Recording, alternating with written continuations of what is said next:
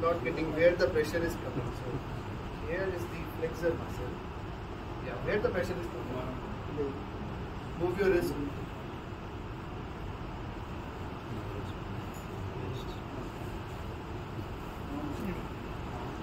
Yes, where the pressure is coming. Now do the motion again. Where you were feeling the pressure before.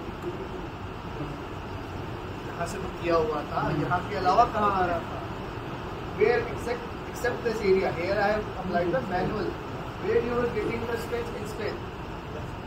Where? Here. So if the tendon is stretched, where it will put the, like, what is the sequence? Carpal bones. Above that, tendons are following. Tendons are captured by flexor retinaculum. Right? Retinaculum is the sheath which is capturing your all tendons. But how this retinaculum is getting affected? Over repetitive compression of the flexor muscles. Right? So the treatment should be, the major treatment should be over here. What surgeons used to make the mistake, they cut off the region and they just pull one finger and take off the median nerve. The CTS surgery is very easy. You have to just make a cut over here and just take on the, like, you have to know the where is the nerve is. You have to differentiate the nerve and the tendon.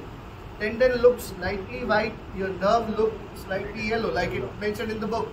So we'll take the nerve, take the tendon, take the nerve and pull it. This is the surgery for CTS. That is also wrong. I've seen a lot of patients, they come to physio again. Sir, I have gone through the surgery, I got the pain again, and surgeon used to write ultrasound and wrist mobilization. Where is the origin of the injury? Relax the flexor muscle, there will be an ease in the movement, and automatically your carpal bones are having an optimum space so that nerve can glide in between easily. Right? Am I right? Nerve used to glide between the carpal bones. But if the tendon pressure is not there, easily your bones will also get settled into a same space. So lengthening of this region first means ICM has to be done first. Later you're dry needling into the flexor carpi, ulnaris, palmaris longus and radialis. After that, cupping should be done. Whatever injury you have made. What, sir? No. Will you give time between electrotherapy and MFR? What do you do continuously? Then why you need time in this? Yes, sir? No, like why you need a time? It's advanced. So this is the GT. So here you can go with the bilateral cup application.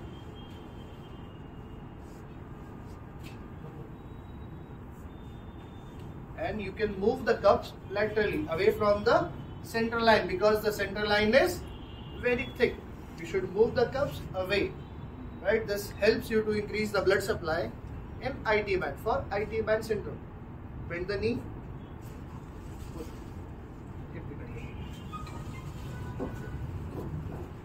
Next, which muscle is this? Radialis? Anterior? Posterior, anterior के बिल्कुल पीछे होती है. Anterior आगे होती है.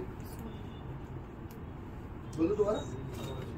Soleus. It's a soleus muscle. Overexertion of soleus muscle actually leads to medial chin splint. अगर कोई रनिंग करता है कुछ भी, तो एक बार ऐसे प्रेस करो, ऐसा ही साइन आएगा, जंप साइन आएगा प्रॉपर. इनको है कि सोलियस अच्छी खासी टाइट है, या तो वॉक करते हैं या तो पूरे दिन खड़े रहते हैं. कोई ना कोई चीज है. ये देखो, इतना प्रेस करते पेशेंट बेड से उछल जाता है 2 फुट तक. इतना पेन होता है because of the exertion of soleus. आके एक बार चेक करो सोलियस टाइट कितनी है. ये तो किस्टो होगी. आके कोई भी एक बार चेक करो,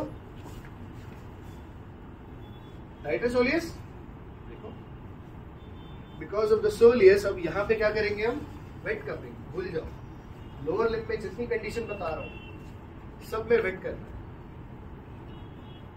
कोई डाउट वाली बात नहीं है. वेट करोगे ज्यादा फायदा रहेगा, ये मेरी गारंटी है. half of the shin.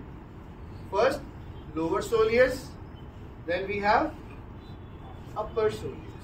Wet cupping has to be done only once in a week, because in a week time body requires time to recover itself. Body requires more minerals, body requires amino acid to heal the muscle. So same area, if I am treating today this area, if I have to treat this area again, I have to wait for 7 days. If I have treated this area today and I have to treat this region, how much time I can take? 3 days. Different area, 3 days. Same area, 7 days. Clear? Put the patient on multivitamin before the wet cupping. Check their blood clotting time, like bleeding time, clotting time, everything.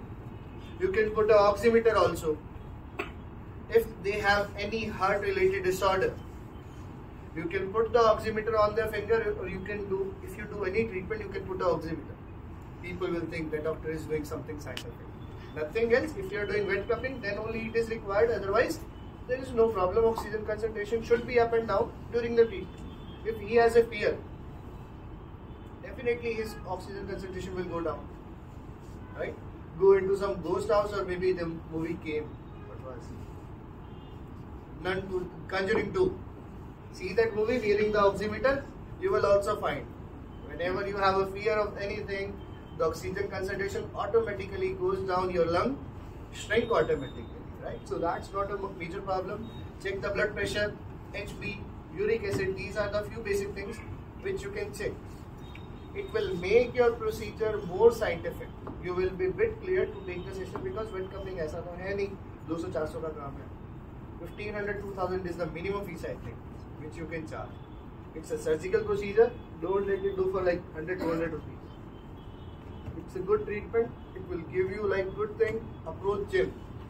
Gym people are eager to take the wet cupping session because they know this thing. Their muscles are creating a lot of toxin in between them. When they care about this, when their muscle growth stops. If your muscle has a toxin, it is not getting the blood supply, will there be a muscle growth? Definitely no. So gym people know this thing very clear, that we have to go and get wet cup, we have to take out the toxin, then only our muscle will be increasing, and this is their goal only, right? So if you are approaching gym,